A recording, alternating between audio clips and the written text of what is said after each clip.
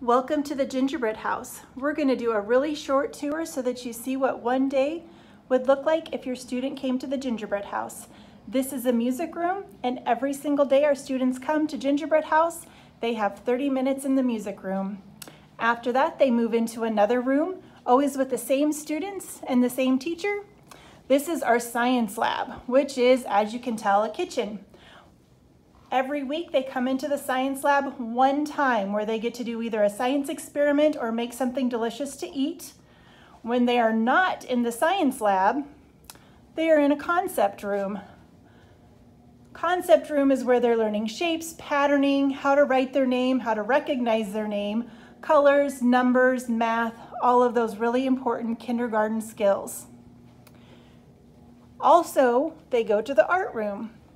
Right through here. Every day students come to the gingerbread house, they get to do an art project.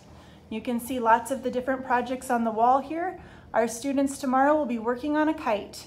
So every day they come, they get to participate in art.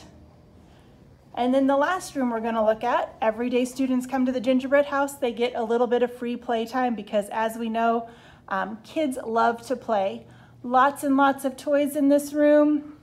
And one of our very special friends is in this room. His name is Franklin. We have two special friends, and our students learn to love these guys. I hope you enjoyed our quick little tour of the gingerbread house. Let us know if we can give you any more information.